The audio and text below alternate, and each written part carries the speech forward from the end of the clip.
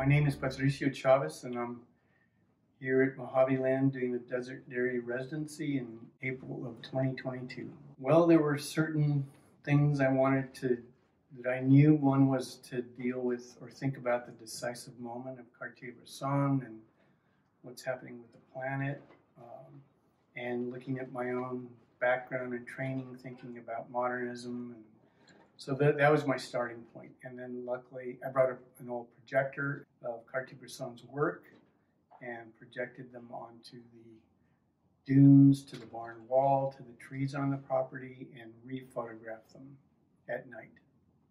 I saw a film recently, From Darkroom to Daylight. In there, a photographer talks about going to move forward, to go back. So I've been thinking about this idea and have used in the past projections onto different surfaces in the landscape to get across different layers or levels of ideas, and it seemed a perfect thing to do to bring analog and digital together. I brought a digital printer with my analog materials to sort of bridge that gap, technically speaking and conceptually speaking as well. So this image here, the man jumping over the water by Cartier Bresson, behind a train station in Paris, is a really important image in the history, my own history and the history of photography. When I first saw this, there was something about it that was extremely important, along seeing the work with Miguel Gandert at the same time,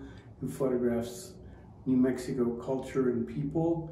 So seeing this and Miguel's work changed my life. Actually, I went from a psychology major to an fine arts major. So I wanted to revisit this image and the importance of it in my life, thinking back to the decisive moment that we're in again in terms of our planet, and at the same time, the decisive moment and the magic of photography. This particular one was projected onto the barn.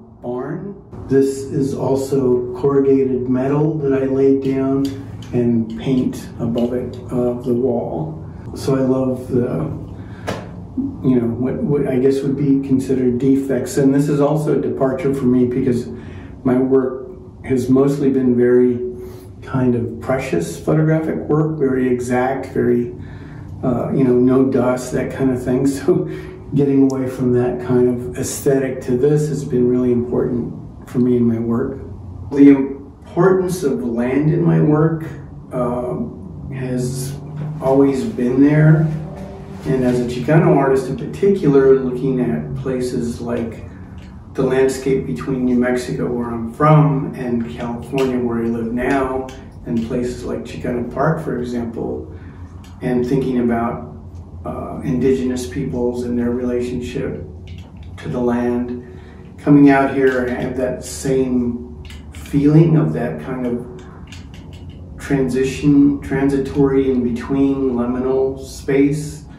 And it's something I wanted to kind of capture visually as much as I could, that kind of transitory in between experience. And that's what's, for me, one of the most prominent aspects of my experience here in the landscape.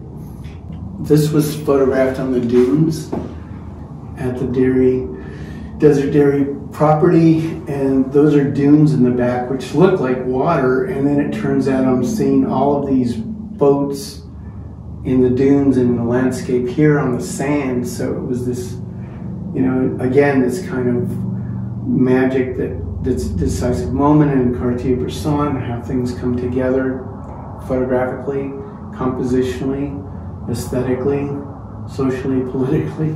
This has been a really important experience for me, and this didn't exist a week ago, and now it does, and that's part of the magic, I think, of Desert Dairy, and I think this is a pivotal time in my life and my work, and it wouldn't have happened without yours and Ted's support.